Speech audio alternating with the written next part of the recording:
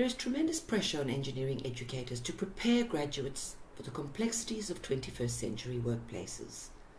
While our curricula require attention to holistic student development, we've also seen an increasing shift to a more holistic and scholarly approach to supporting engineering educators. One dilemma is that engineering or STEM academics often experience such professional development programs as generic. What we're going to be talking about today is an approach within an engineering faculty to engineering staff academic development that can be described as a community of practice approach. Now, we're a contact-based residential research-intensive institution in South Africa, and our faculty has been actively engaged in a range of program renewal initiatives over a number of years. Last year, in the face of COVID-era online teaching, we actively started to look at all these initiatives using a number of pedagogical models because we wanted to understand how we could better help our lecturers to bridge the divide between educational theory and classroom practice. In other words, how do we help the development of the scholarship of teaching and learning? Our first step was to classify all the engineering education initiatives of the past 5 years using our overarching theoretical tool, the CAS model. Now, this is about our mandate to provide cognitive, affective, and systemic support for a holistic curriculum and learning experience.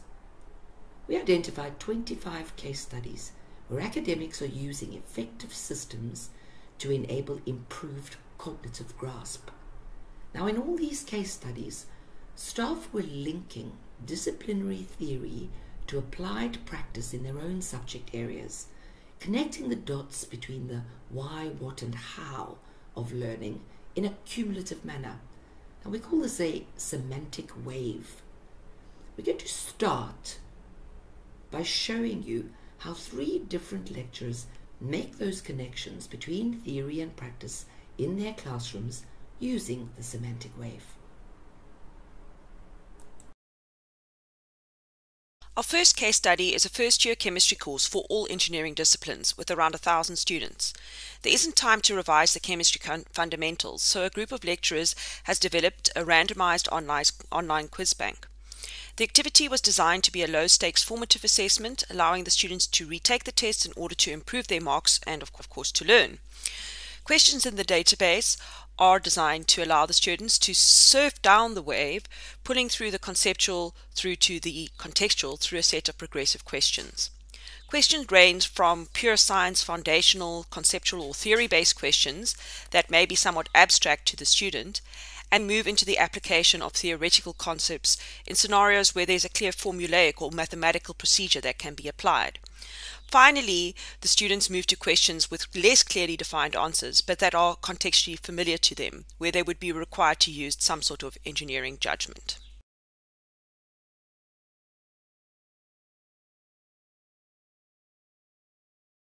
In our second case study, we start at the bottom of the wave with a flipped classroom case study assignment for a second-year material science course for mechanical, mechatronic, and industrial engineering students. The challenge in the syllabus is to avoid siloed learning in the face of the broad and dense syllabus.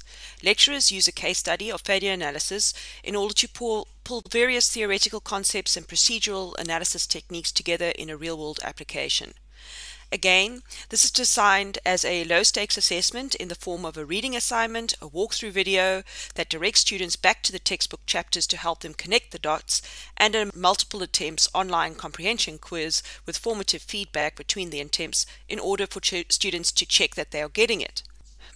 The student is taken on a job shadow journey with a consulting engineer, climbing back up the wave by starting with a contextual real-world engineering problem. A vehicle wheel axis has failed and you as an engineer need to determine why. Various material and mechanical tests are used in order to determine the material and mechanical properties of the axle, and then the properties are linked back to the expected behavior from a theoretical perspective. The student is then guided into interpreting the results in order to determine the reason for failure.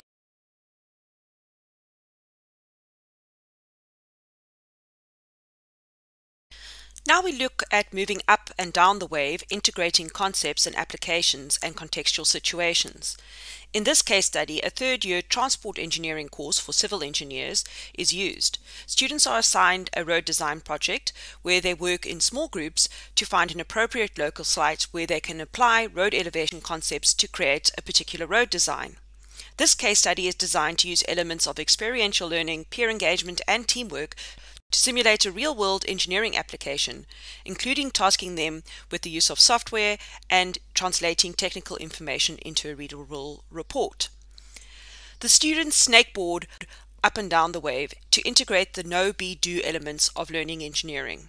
They start with the conceptual and look for a contextual scenario where the concepts can be applied. Then they apply the analysis and design principles and procedures to create their solution, and integrate these elements into a final design report where they have to use the road design software. So each of these case studies illustrate how the engineering educators themselves are bridging theory and practice divides in their subject areas. But each of these case studies is also supported by a particular educational theory, such as unpacking threshold concepts to support epistemic access, or self-regulated learning through the flipped classroom approach, or using pedagogies of engagement and experiential learning to build professional identity. If we look at these initiatives collectively, we can see that they too can be located on the semantic wave. They demonstrate the active bridging of educational theory and practice in the engineering education context. They provide examples of contextualization of the scholarship of teaching and learning, and through sharing these examples with their peers over a variety of platforms, they enable epistemic access and cumulative learning, from core pedagogical concepts through applied classroom initiatives into contextual applications of learning opportunities across all the engineering disciplines.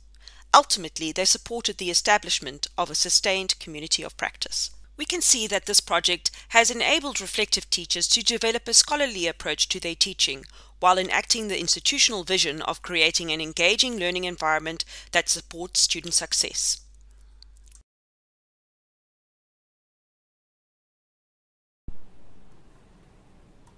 Although many of these initiatives have been written up and published in formal journals and conference proceedings, practical accessibility is a very important feature of our approach. Most of the initiatives have been captured over the past few years as posters or case study videos. Now, these resources are available on a dedicated shared faculty website.